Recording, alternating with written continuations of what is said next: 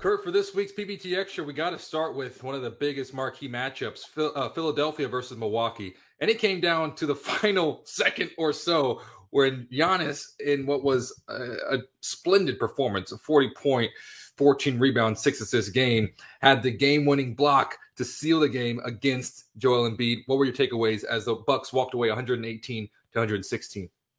First, man, that block is amazing, right? Like that block, the rebound, like how fast he got up there on that was incredible. That's not just MVP, but like how many guys have that kind of bounce, like, and it can actually get to that spot.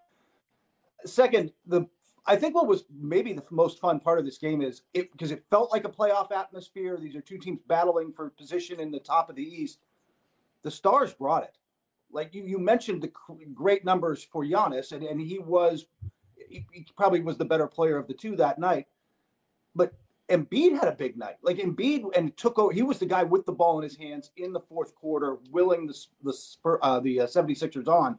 Like it was a great performance for him. But I will say that this was my one big takeaway when kind of sat back after watching it and thought about it for a second. I think the 76ers played closer to their peak potential than the Bucks did. Like I think the Bucks have, like, it was not a great Drew Holiday night. He got blown by Shake Milton at points, like, and he's better than that. I think there's another gear or two for the Bucks, and that was a really good James Harden performance until like he did go 1 of 4 in the fourth, but like it was a good James Harden night, and they played pretty good defense, and they got their pace up. And I a couple nights before, I'd seen Doc Rivers, and he'd said to me, like, we're not there yet. We're not ready. They blew the Clippers out, but he's like, look, we're not executing at the level we need to. I thought they got closer to that, and they still couldn't win this game. Yeah, what does that say about this Philadelphia with James Harden playing, like you said, 32 points? It's with them playing this way, Tobias Harris adding in 22 points, and it's still not enough to beat the Bucks. It's got to be concerning. I still think right now the Bucks might, with the way Miami is stumbling, with Boston, and we'll talk about all this stuff, struggling.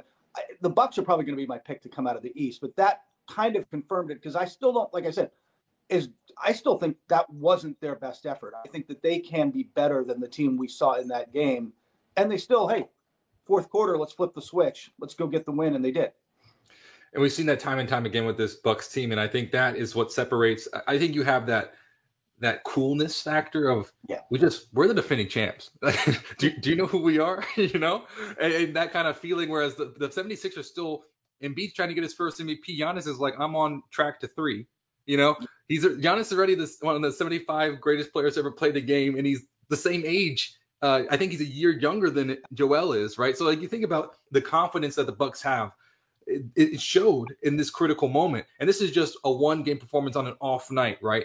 Whereas the 76ers are kind of searching for answers here. Imagine over the course of a 7-game series. Now, you can't extrapolate too much, but just that coolness factor of saying, hey, we've been here, we've done it. We were, all the pressure's off our shoulders.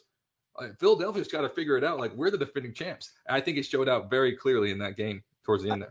Is there more pressure heading into the playoffs on anyone other than James Harden in the league? Like, after that trade, after everything he's done, I think, and the fact that he hasn't had great playoffs in the past, like, I think there's a genuine pressure on him to perform in this one.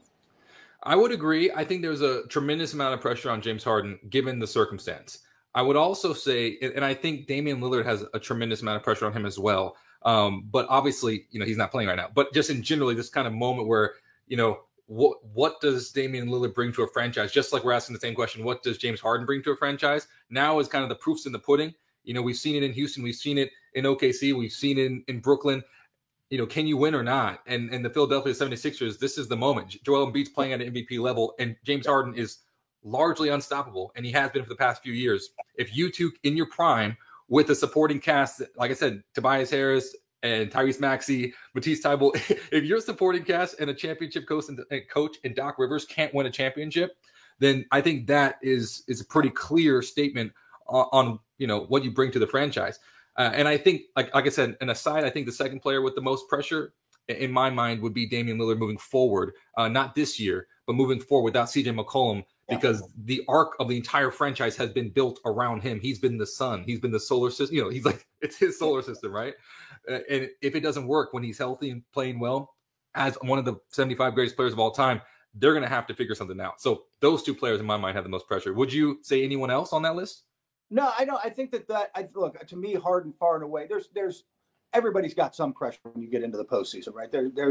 There is some pressure on Kyrie Irving. There is some pressure on, but he's also got a ring, right? And he's like, there is something to fall back on there. But I think there is pressure on some teams, a little on Steph Curry and maybe even more on Draymond Green. Like, can you get this back together? There's some pressure on Chris Paul to finally take that one last step.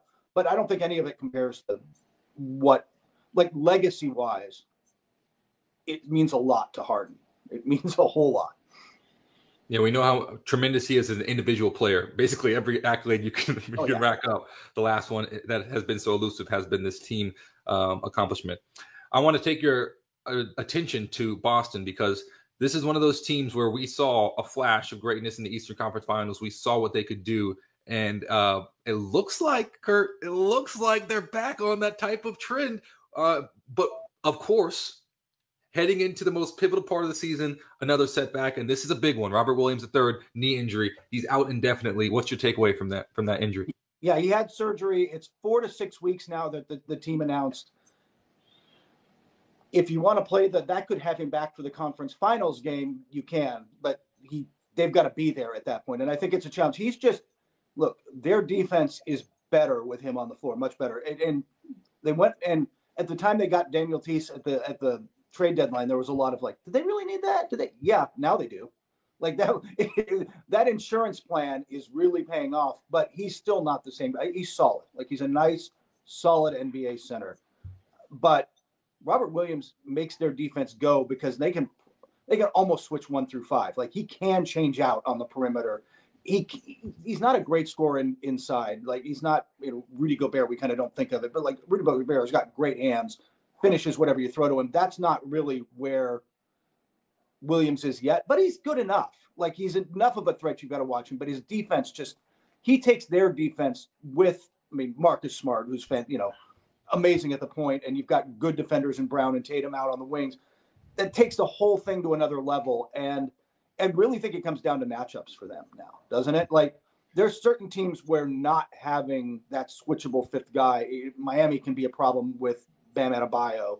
The Bucks are going to be a problem for everybody. You might be better off, but if you land, it depends on who you land in the first round. You don't want, obviously nobody wants Brooklyn, but like, if you get Cleveland and they're a little banged up, you might be able to kind of get through that and get to the second round. And if you get the 76ers, Embiid's more of a straight up matchup, right? Like, I can put Tice on him and put big bodies on.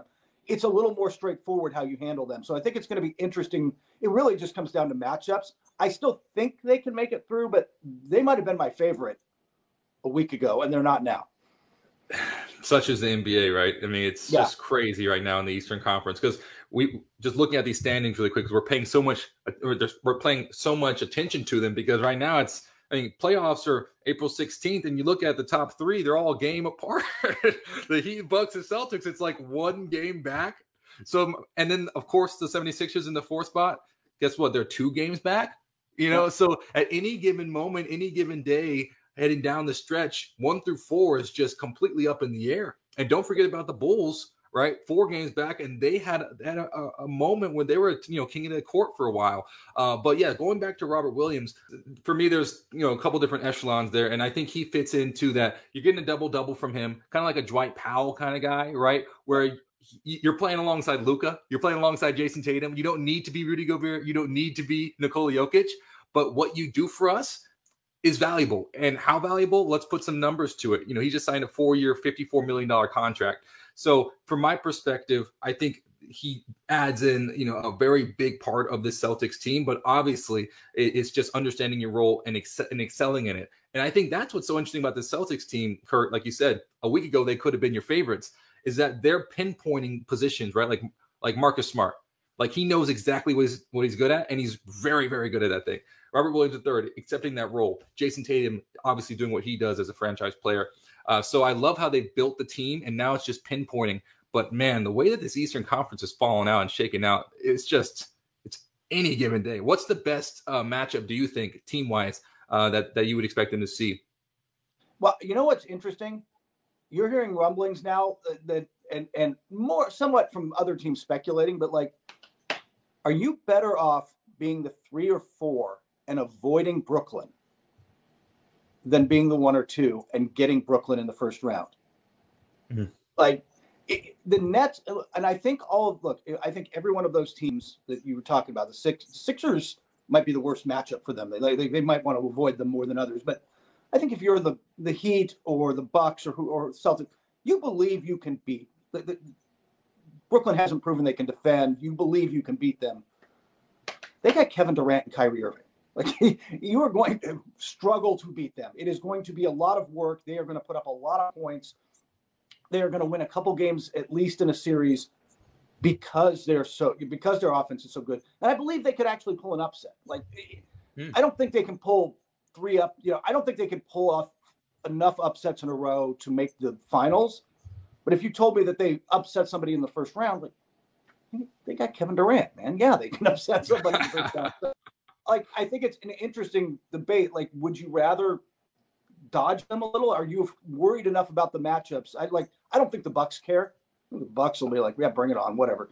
They did that last year. Remember, they actually had a team meeting about whether to tank or go through and face the Heat in the first round because they'd had trouble with them. They said, no, bring on the Heat. We got to go through our problems. But I'm not sure every team feels that way. Very important. We'll see how that plays out. I want to bring your attention. You mentioned Brooklyn and Kyrie Irving. He has played in a home debut this season, which at the beginning of the season was unlikely. Yeah. And now we're almost a little over 2 weeks away from the playoffs. What do you think about his home debut, and what does this mean for the Nets going into playoffs? It just makes them more dangerous, right? Because Kyrie Irving, that home debut, he put up 30, whatever it was. He's fun to watch, isn't he? Like, his ability to just create off the dribble and create space and find teammates, set other guys up. But nobody kind of has his handles and his isolation skills at the guard. Like, nobody's quite like him. They are far more dangerous with him. But the other thing I would take away from that first game, they lost. They lost to the current 9 seed, like one of the teams in the play-in with them in Charlotte. They still can't defend. And that's what I think ultimately does them in, whether that's the first round of the playoffs or the second or wherever. I just don't think they're going to defend well enough through all those rounds. Somebody's going to get to them, but any given game, any given series, like, that's a problem. Kyrie Irving is a problem, and you combine him with Kevin Durant, that's an offensive force, man. Yeah, and then that loss against Charlotte, it's interesting because Kyrie's numbers were surprisingly inefficient, right? I mean, 1 from 9 from the 3-point. You look at his past 5 games, he's shooting over 50% for the most part over 3-point. 1 for 9 is uncharacteristic. He walked away with 16 points in that debut, but followed up with a 24-point performance, which is much more characteristic of what we see from Kyrie, but still inefficient from the floor. But yeah, I think, as like you said, when we go into playoffs, what was the most important question months ago when we first talked about this? It was, can Brooklyn's big 3, have time together? Last year, we did not see that, right? And it showed in the playoffs. And then this season, it was a different reason. James Harden leaves. Kyrie can't play at home. And then now you're entering into playoffs in the same scenario, basically, right? Where it's like, do they have time together? So it's a very fast. And Ben Simmons, is he going to come back? Is he not? What have you heard there? When is the timetable? He has not done any on-court work. He got an epidural in his back. He's still not doing work. They won't rule him out because it's coaching in sports, right? They're trying to stop. I'd be shocked if he came back at this point. And talk about the guy they really need, because what are we talking about with them? They need defense, a little more playmaking, somebody who can move the ball in transition. Kyrie can do it a little. He fills so many needs for them, and it could be, on paper it looks great, but he's got to get on the court. And I'm not sure if we see at this point. Never say never, but I can't imagine he comes back and then finds a way to fit in comfortably that fast. And that just bolsters the point that I just made. It's just like the past 2 years, the ton of talent. Yeah. Expectations are through the roof. Everyone's almost like, oh man, when is Brooklyn going to win a championship? But the fact that there's just a lack of time, it's time together on the court. Who knows how it's going to translate? Last year, if we've learned anything, it does not translate well. despite all that talent. So now I'm going to bring you into the Eastern Conference. Let's just take a look 1 through 10 really quick. I'm just going to read them off real quick. And then you tell me what jumps out to you, who's going to take a top, and then the most interesting matchups. You ready, Kurt? Yeah. Okay. 1, Heat. 2, Bucks. 3, Celtics. 4, 76ers. All within 2 games. Yeah. Then 5, the Bulls. 6, Raptors. 7, the Cavs. They're all within 2 games of each other. And then 8, 9, 10, it goes Nets, Hornets, Hawks, also within 2 games. And when I look at this reminds me of way back when, where you look at the Western Conference and it was like this, right? Now you look at the Western Conference and it's like there's a huge drop off. The Eastern Conference is now the stronger conference, top to bottom. And it looks like at any moment these can just shuffle in those 4 groups, 1 through 4, 5 through 7, 8 through 10. How do you think the shuffleboard's gonna end? Yeah, I got a feeling the Bucks get the number 1 seed. We'll see. I mean, I just think that they're playing better than the other teams at the top, but it's so close, and there's only, as of us talking, their teams have 6, 7 games left. There's not much time, so it can kind of shake out anyway. I mentioned, the teams might want to avoid Brooklyn. Do you want to play Toronto right now? Like, the Raptors are playing good basketball, Corey. Yeah, 3 win streak right now. It looks like they're trending upwards. Yeah, Pascal Siakam has really come on this year, kind of quietly. Nobody's seen it. They roll out a really interesting lineup, and it's sort of what the Celtics do, but a little different in that, it's Fred VanVleet, who's a gritty, tough guy, and then everybody else is 6'7" through 6'9", and we'll switch everything, and we're long, and we're athletic, and we're just tough to play against. We don't play like other teams. I think that maybe you figure it out over the course of 7 games, but I think that they're a difficult matchup for a lot of teams. They're just not going to be an easy out. And by the way, they have this, if you're Kyrie Irving or some other potentially unnamed unvaccinated person, you can't go to Canada. You're not allowed in, right? Like if somebody's unvaccinated in that series, we'll find out pretty fast because they can't travel to Canada. It could be a weird home court advantage that way. And just to remind everyone out there that the league vaccination rates are extremely high, but there are in these scenarios where this could be one issue heading into playoffs in a crucial time. But yeah, 5 through 7 to me, I'm with you. All those teams. I mean, the Bulls sat atop of the Eastern Conference for a while there. The Cavs did too. They were within spitting distance towards the top for a while there, and they have some confidence around Darius Garland and Evan Mobley right now. From my perspective, any of those teams. Yeah. Upset territory, right? I mean, you're looking at a pretty interesting series. Yeah, the Cavs in particular, if they can just get healthy. I mean, they've stumbled lately. Garland's continued to play great, but what they've missed is Jared Allen's been out with a broken finger. Evan Mobley rolled his ankle the other night. He's going to miss a little time. If they get those 2 guys back, their defense suddenly just anchors down again, and they're a tough out. And then 8 through 10. What's your take on the Hawks? Because remember last season we saw looked like Trae Young's coming out party on the biggest stage, and now they're sitting, at the 10th spot, looking at the play-in games. What are your expectations for this team going forward? Though, I don't know if I want to see them in the playoffs again for this reason. Trae Young loves that spotlight. We saw it during the season, right, when he goes to Madison Square Garden and just has a monster night. He loves the big stage. He loves the big moments. And he's actually put up really nice, like all NBA level. I don't know if he's going to make the team. He's kind of one of those bubble guys, but he's an all NBA numbers over the course of the season. But you get him in those big moments and he shines. And that's, by the way, what makes them a dangerous play-in team, right? Oh, hey, win or go home, 1 game.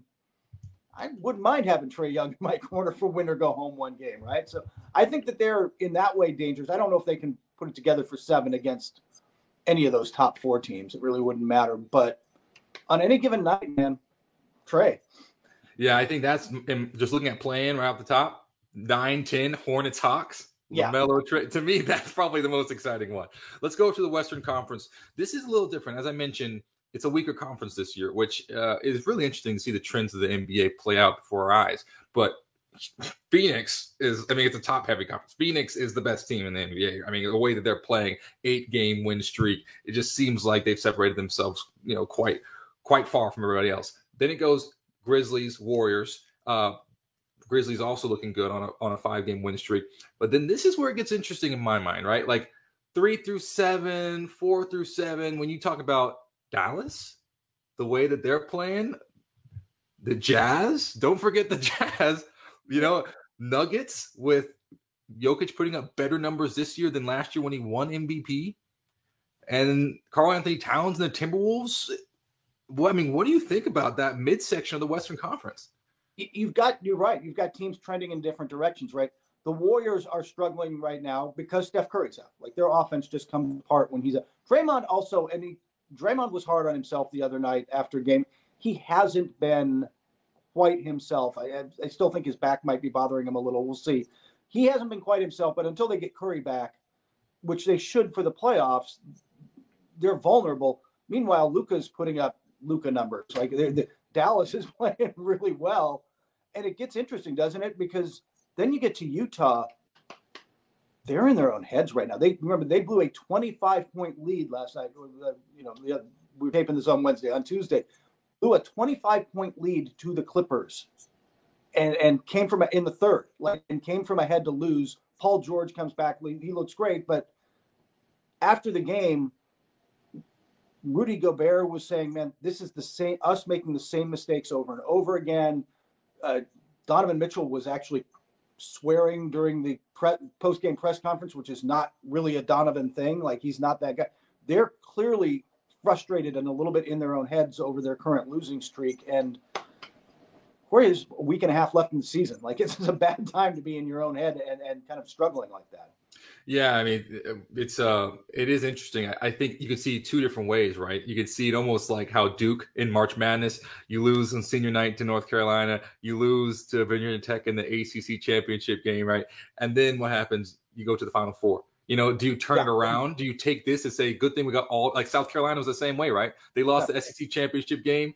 And then Don Staley did the press conference, said, good thing we got the loss out now. And I think that's kind of the way I look at the Jazz is, if they can get through this rough period, it's 5 games in the losing streak. You have two different things. You can either, one, just continue to let it snowball, which we've seen so many times happen in professional sports, that trend go on, or you can use this and say, good thing we got our 5 losses out now before these 7 games, best of 7 game series. So I could see it either way. And the way that Quinn Snyder runs that team, the way that the Jazz operate, I personally am more towards they'll figure it out. But those comments you mentioned, they're very vulnerable at the current moment. And in that Western Conference spot, you're talking about 5 games separating, the Timberwolves and the Warriors, which I wouldn't count the Warriors, like you said, not in that group. I think they're the top, the cream of the crop, just like you said, once they get everyone back. But Dallas, like Denver, Minnesota, I think is going to make a run for it. This is going to be pretty interesting. What do you think now? Paul George back with the Clippers. How does that change their fortune?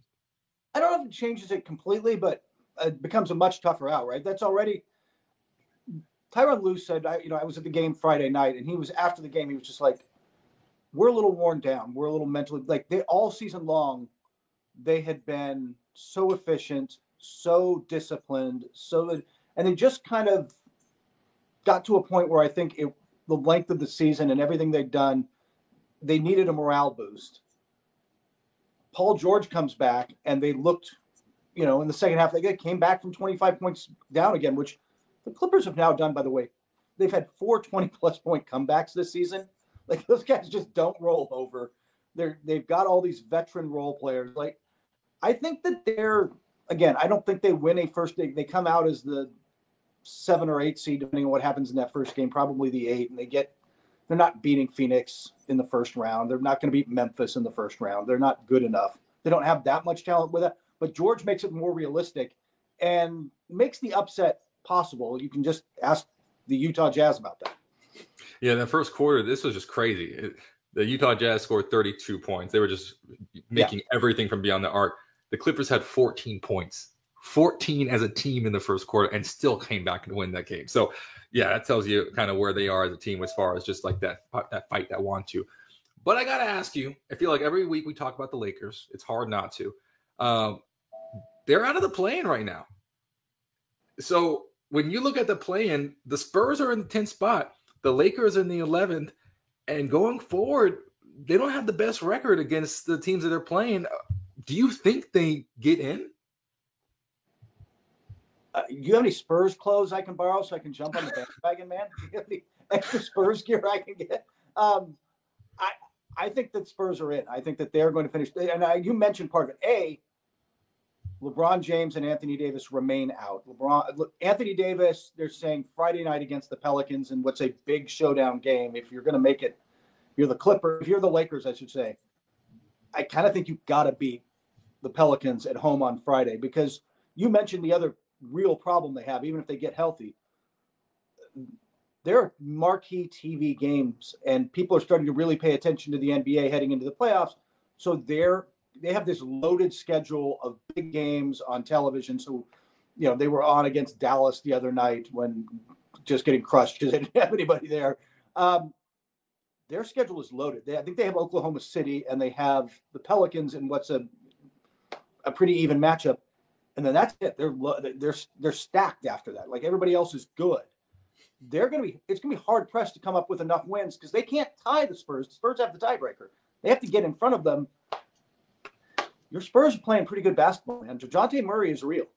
Yeah, I think this is I see two different things. Let's start with the Spurs.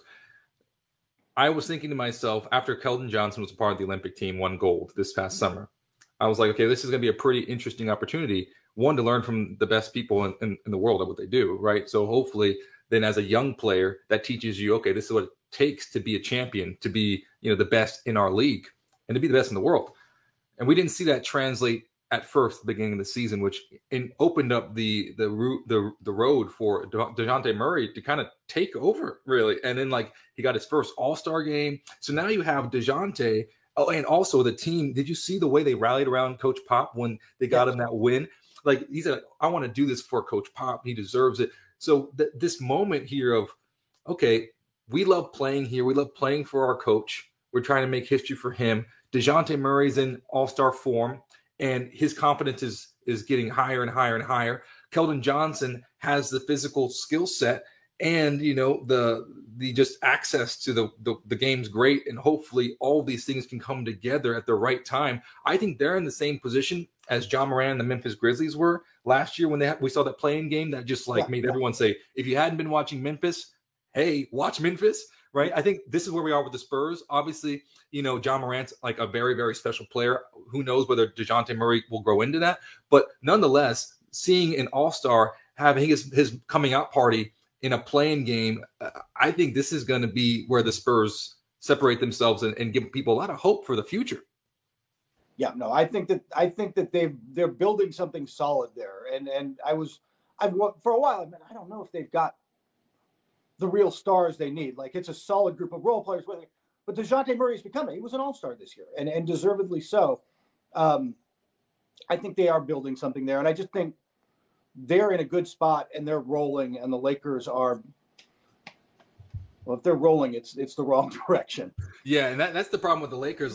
Coach Vogel was saying, every game we look at the schedule; they're all basically playoff games for us. The intensity needs to be higher, the different level. And then you see that game against the Mavs where Luka Doncic had a triple-double in 3 quarters, a third. What? And then you see, okay, well, LeBron James and Anthony Davis are both sitting in what is considered a playoff game. Yeah. And, Russell Westbrook's comments after the game were we're changing nothing. I don't know. It seems to me, it's it seems like it's kind of this season's over with. That's kind of the vibe that I got from just watching, body language and watching the game. It seems like everyone's ready to just move on and call this one quits. Yeah, we were talking about that other team that plays down the hall from them, and how much fight they've got, and how much they want to, and how much Ty Lue has brought them together as a unit. Do you get that vibe from the Lakers? No, especially when you say this is a playoff type of game, every game coming forward in the next 6-7 games are playoff level, and then your 2 best players, where we know the Lakers are not very good without Anthony Davis, and they're not very good without LeBron James. They're very, very not very good. They're not very good at all without both of them. So it's almost like that's the response to the play-in kind of playoff mentality. Hey. It seems like there's just no fight there, Kurt. Right, and you look at the Suns went 10-4 without Chris Paul. the Grizzlies are 18-2 without Ja this year. Like, they rally. The best teams find a way to rally and win without their stars, and the Lakers do not. Okay, last but not least, let's do some PBT picks. Okay, so are you more excited to watch the young players trying to make a name for themselves in this play-in game or in the playoffs, or the vets? Any star matchups that you want to see? Actually, you touched on it earlier. You know what I'm first looking for? I think it's the young guys for me.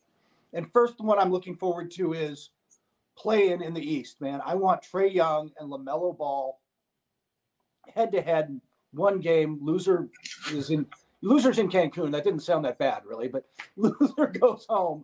Winner advances. Like, I'm excited about that. Like, if that's the matchup, and I think Brooklyn's good enough to get the 8th seed. Like, they'll string together the wins. I'm excited about that one. And then out west, it's assuming that the Timberwolves finish 7th and then beat the Clippers, probably who will be the 8th in that play-in game, which is a little bit of an assumption. But I really want the Ja Morant and Karl Anthony Towns matchup. And that's not really obviously head-to-head, Jaden McDaniels, but you get Anthony Edwards on Ja Little and Desmond Bane in there. I want those two young teams. I want to see which young stars step up. We know Ja has. We watched Ja beat Steph Curry in the play-in game last year, right? Like, I want to see the next evolution of them for that. So it's the young guys. I mean, I'm not worried about seeing some of the old heads. Chris Paul will be there at the end. We probably will see Giannis Antetokounmpo or some other veterans near the end, as we get deep in the playoffs. But that first round, I'm kind of excited about seeing where the young guys go. Yeah, I can't blame you. Yeah, I mean, I told you I love the Spurs. I'm excited where the team is going in the future. It looks promising. But I'm going to go veterans, actually, Kurt, because for me, let's just start with the West since we're over here. I want to see Clay. Like, I want to see the Warriors of old. Like, it's interesting because you see these moments of dynasties, like one of the most feared dynasties in recent memory in the NBA. You always have that question of, can you run it back? Like, what if you had all of us still in our prime? Can we still do what we once achieved? And I think you're seeing a Warriors team with, like, not only the fun that we see them play with, it's like trademark Warriors, but also with a little bit of like an edge, and like this season, there were moments where I was like, you're playing like you have something to prove, Steph, and all these, you just got the all-time 3-point score, like you're already the all-time 3-point leader in NBA history. Like Draymond is, doing all, like, so my point is that, like, you've already proved everything, but yet it feels like this team is still a little edgy. And I like that. I want to see this Warriors team, I don't know, just see if they can get close to where they were before. And the other one I want to look at is the Bulls, because DeMar DeRozan, we talked about the renaissance he's had. He's continued to elevate his game year after year. And, he mentioned that his time in San Antonio was very beneficial for him, and you can see that play out. I'm curious to see where the Bulls franchise goes from here, right? Like with Zach LaVine, his contract talks with DeMar DeRozan, like that to me is going to be interesting, because I think this is when some decisions are going to be made. And I just as a fan of basketball, a good Bulls team is always a good thing for the NBA. Yeah. I'm excited to see them in the playoffs too. And by the way, they got a young guy in Patrick Williams. I'm curious to see what he looks like in the postseason too.